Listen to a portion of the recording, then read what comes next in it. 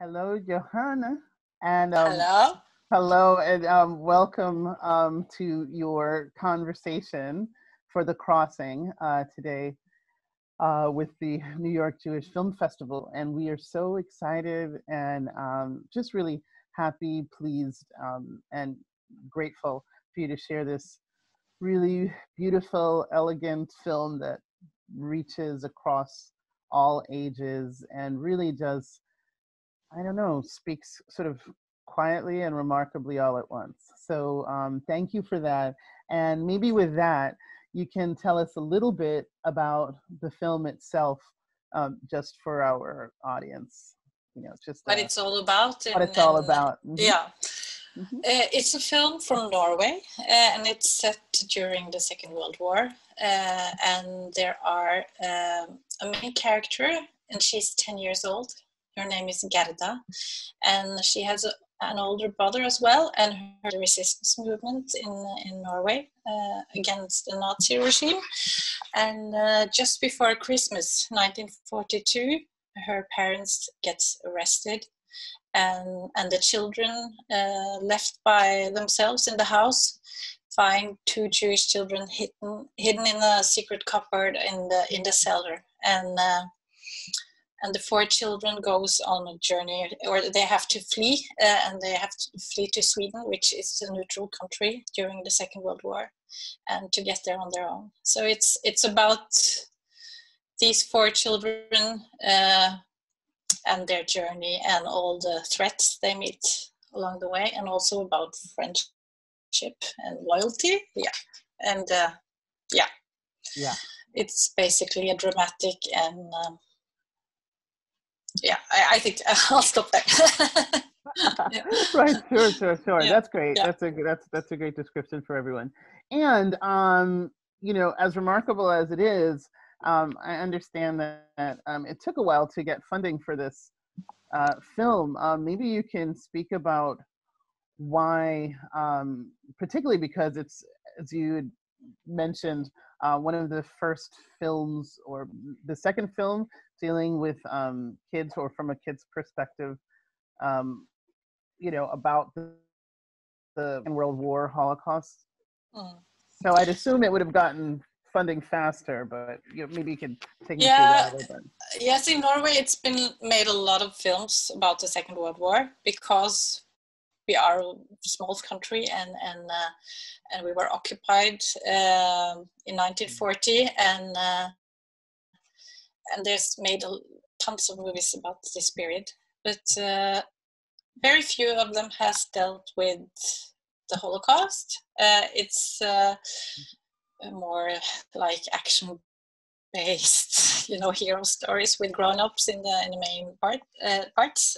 So I think I remember when I was a little girl, I saw a film called Little Ida. It was about a girl, 10 years old maybe, and it was told from a child's perspective.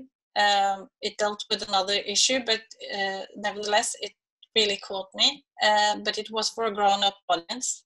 So when Maja Lunde came with this project, I was really excited because, as I mentioned for you earlier, it's never been made, I think, a film about the Second World War in Norway for children. And I think part of that is that it's a difficult issue to present for children. And I think also that there might be certain resistance, or that the consultants are a bit afraid of touching the theme as well, of the seriousness and also the cruelty, I think. So I think that's part of why it took so long to get the funding. And that makes complete sense. It's so potent. That even brings up so many more questions in my mind. I love one thing really great about the film, how you bookend it at the beginning and the end with archival footage, even though we're in a fiction film. How important did you feel it was to, deliver the time or the context of the time that way? I think that was really important because one of the main keys, I think, to this project was because it was a children's film. We had to kind of give it. Gerda is an adventurous character. She has this great imagination, and she kind of lives a bit in a fairy tale. And that was, in a way, the best way to tell this story, I think, in a way that was, in a way, it kind of softened it a bit to kind of go to see it from the child's perspective in this manner. Because of that, I think it was also very important to show that this is a true story in a way, and the documentary footage does that, I think, and also that, you know, it's a young generation. They don't know this much about the Second World War either, so it's something to talk about when they have seen the film, I think. Yeah, and these leads of yours, I mean, you know, the ensemble was great. You know, just about everybody who was featured at some point. Gerda, Otto, the actors who played those, Sarah and Danielle, they were quite fantastic and so believable in their roles that it's, you know, it's almost hard to feel that they were in fiction. And I would love to know about maybe your process of little bit about your process bringing them into this world of acting, because my understanding was not all of them were, a few of them child actors prior, or none of them had ever acted before, so this was their first project. But I think that's the amazing thing with children, because they have so much access to their feelings, and I think it's more about trying to find something recognizable in every situation, even if it's, you know, a story that takes place 80 years ago. You can always find something, I think, to kind of connect to some feeling that they know. And we also talked a lot about the Second World War and the Holocaust and what was going on in Norway at that time, and they were really interested, and they were also this group that helped each other because they liked each other. So a big part of finding them was to find a group that actually worked together as well as each on their own. So yeah, to find a strong group. Yeah, they really sort of worked with each other in unison. I mean, from the fantastical scenes, you know, with them as, you know, just musketeers, to the quiet scenes, there was a really sort of great camaraderie. I'm curious, when you would share with them about, you know, the need for hiding and all of these, you know, how many, you know, people were forced to escape. Jewish people were forced to escape and hunted after, and all of these different things. Did you find that there was disappointment that they felt perhaps about humanity? You know, was there a shock for them to know that, you know, the world that they're in, you know, even though it's shifted back and forth, had that much of a severe, I think they know parts of the history, but I think that they gained a lot of consciousness about what actually happened during the filming, and especially afterwards when they were interviewed and talked about their parts. And I saw that they had made a lot of reflections around everything. So I think it must have sunk in it, and at the same time they're children, and they about, you know, but you know, but I know that the film has started a lot of good conversations with between children and grown-ups after the screening, and that was part of our goal actually, to start a conversation about the Second World War and about what happened here in Norway and in the world in general. Right. Yes. And while the children, so the 4 children, all Norwegian, but the 2 Jewish children, being Sarah and Danielle. What I really loved is that they all are heroines. They're victims and heroines of their own story. Oftentimes, there's just the victim versus the hero. Was that something that you, as a director, really sought out to balance? Do you feel like that was also part of the source material? Because I did find it lovely and refreshing. It wasn't just, I don't know if I understood your question right, but it was important for me to, and Maja, the author, to for instance, Otto, Gerda's older brother, in the beginning of the story, he's kind of confused because his best friend, the father of his best friend, is a Nazi sympathizer, and it's his only friend, and he's a bit confused what's right and what's wrong, and he doesn't want to help them in the first place, and he's a bit coward. He's a coward in a way, but in the end of the story, he's actually the one that rescue the whole group. So he becomes the hero. So his journey is quite big, from kind of, he doesn't want to help to sacrifice himself actually, or putting himself in the line. Yeah, and what I was saying is, as well, like each of them have their moment of heroism, and Daniel has his, and so that it sort of balances out in this sort of great way. And especially now, so your lead with Gerda, this little girl with such like spunk and determination, and my God, her little cloak and sort of moving forward. Can you talk about perhaps the pleasure of having a young girl lead who was such a firebrand? Maybe did you have a pleasure in seeing that, or directing that, or working with her? Yes, of course, yeah.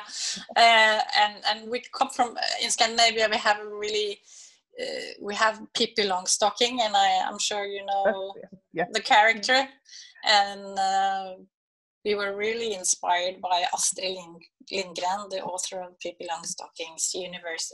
She always makes fantastic child characters, and they're strong, and they're real characters, and we were inspired by that actually. Yeah, awesome.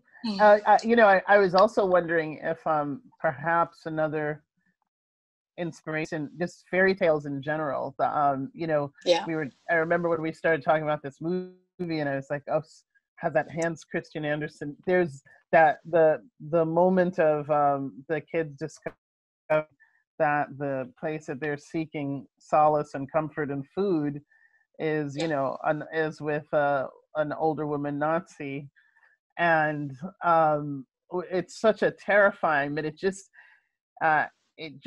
it builds like such a really sweet and horrific fairy tale at once.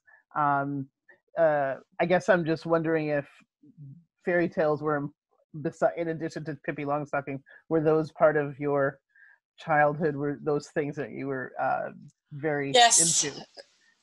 Especially that scene has a reference to Hans and Gretel when they find the candy house in the forest, and I think what we wanted to do was to kind of make this tell the story about how difficult it was to know who to trust because that's part of the story as well, isn't it? That Mm-hmm. Your neighbor could be Mm-hmm.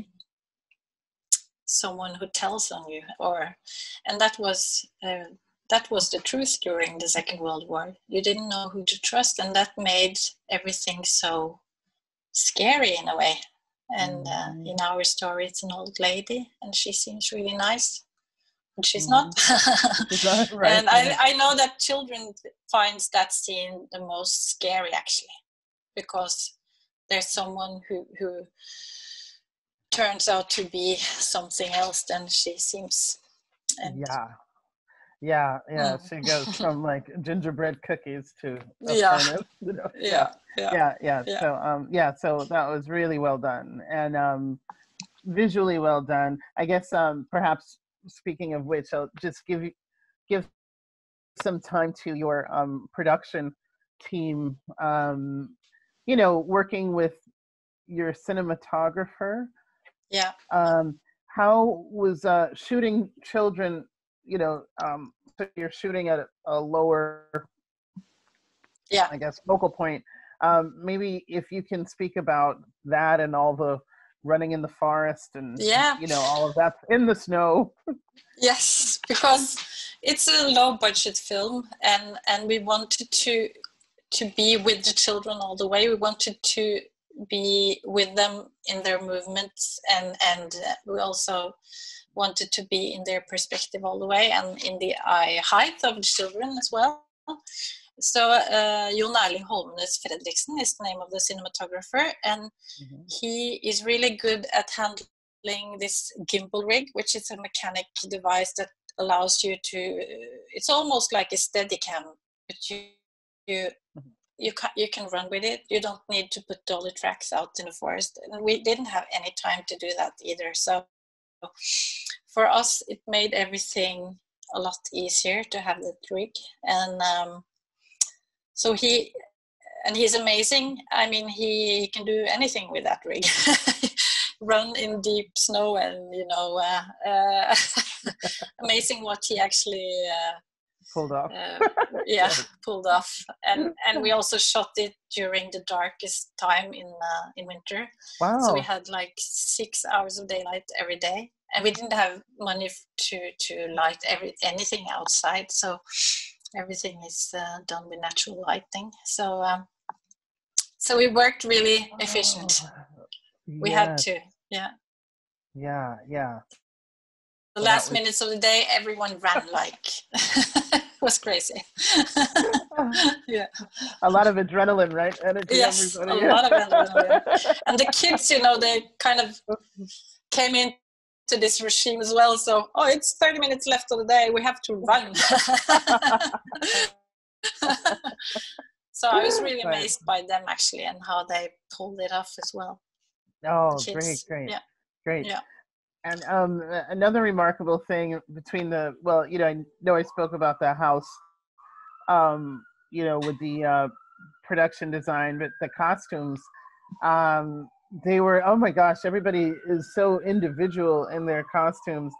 Did you collaborate with your costume designer on that, or how did that process work, or did he or she arrive with those, or did the kids inspire it? Or we talked a lot about the characters, and especially Daniel and Sarah. Where did they come from? And we found out that their father, he's a tailor, so we wanted them to be tailored in a way, even though they didn't. Yeah, and even if they're quite poor, their clothes are really tailored. So and Gerda, we wanted her cloak to be blue because it just felt right that she had this sky blue cloak, but at the same time she's kind of a tomboy, and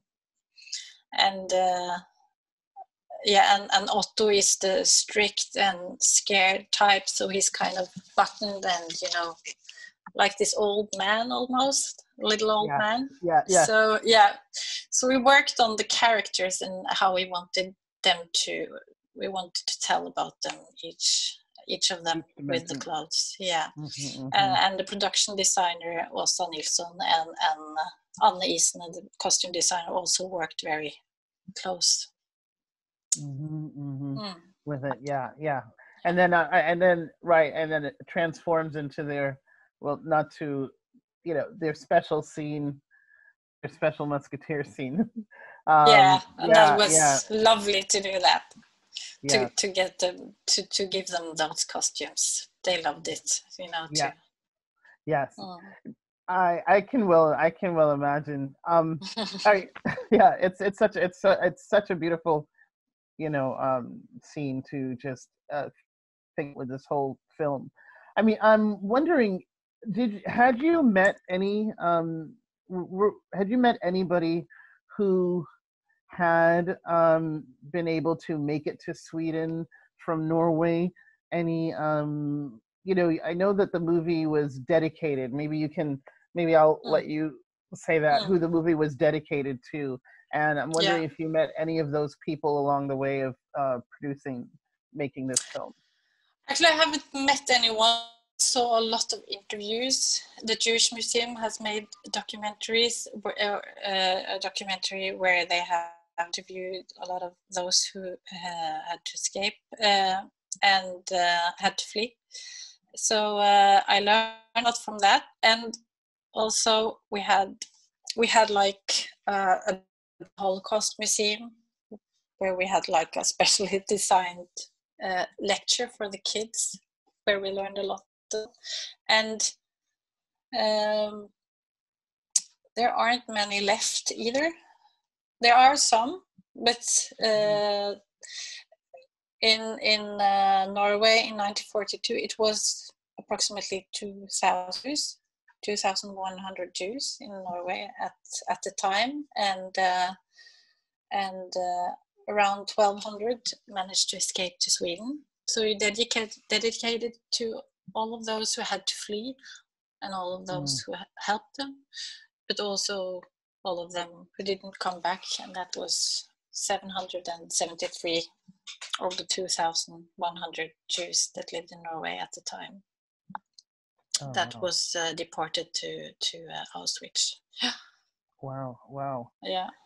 What's the is there a small Jewish community there now who may have engaged with the film in any way? And I'm just wondering what that was like for them, or if you heard any feedback or any sort of reception. I have gotten a lot of feedback, and I think what is the main feedback is that it's so good that there's made a film for children about this, because I know that a lot of teachers finds it hard to introduce the theme to pupils, and this is a way of them to start a conversation and to I got a message yesterday that was really touching, and that was from a family that had a kid in foster care, and he talks a lot about Hitler, and he's a Trump sympathizer, and has a lot of ideas about and they showed him the film, and he asked questions like, why do the Norwegian kids help the Jewish kids, and they said it was really good to show it to him, to talk about all the crazy ideas he has in his head now. And but I haven't gotten feedback, I think from the Jewish society especially. I just know that a lot of You've been people hearing things like that. Yeah, that's really great that it would have inspired questions from that kid that you're speaking about, that would inspire him to wonder, because I thought that was the great thing, is that the film sort of goes into their perspective, which is just sort of trying to figure out like why and how are we agents in this messy like thing, you know, this mess that the adults have made. And I you know, and there's this great part of the movie where, you know, Gerda says, I think something like, you know, it's not our fault, or it's the, you know, it's not, it's we're just children, you know. But I do think that the speaking through kids just does give the opportunity of seeing like these really big tricky issues of going either way, you know. And I think you also did that so smartly with the younger Nazi officer, who sort of, you see sort of this person on the fence, and you sort of wish that there were interventions, you know, coming in the way of people who are doing things not because they are as conscious as they need to be while they're doing this. They're more following, you know. So yeah, I guess just have to applaud you for that, and the screenwriter, you know. Yeah, and the screen, yeah, Maja Lunde. That's Maja Lunde's doing, and I think the thing with the young German soldier is also that a lot of young boys didn't have a choice, really. They were sent to a foreign country to they didn't have a choice, and a lot of them hated what they had to do, and I think that's important as well to tell. And I think that it isn't always black and white, that it's gray zones, and that it's also it matters what you choose. Even as a child, it matters to make a stand. And yeah, that's right, across all ages. That's really great. Yeah, that's what this shows. Well, can you share with us some special honors that this film has received, or things that things you've been proud about that this film has?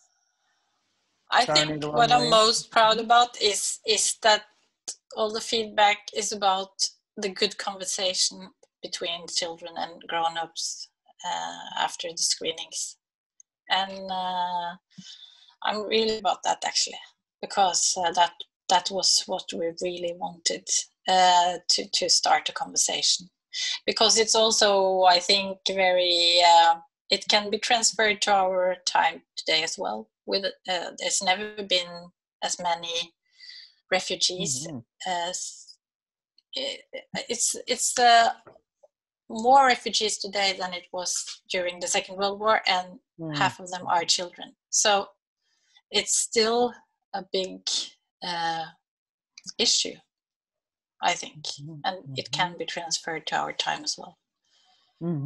Yeah, it has definitely a lot of relevance to. I'm so glad you brought that up. It's ice cold, and I think it's an ice cold climate now. I mean, it's so easy to be delusional. I mean, just today, with what happened in the US with the Trump conversation, it's scary times, and we need to believe in the good, I think, and to be and to be human, and yeah. Well, I will say this. I watched, when we were first screening these films, it was for me during the election run-up time, and I found this. I found the film helpful for my soul. So thank you. And also just really appreciating and being real that there is a real range out there, and how little things, starting from like, you know,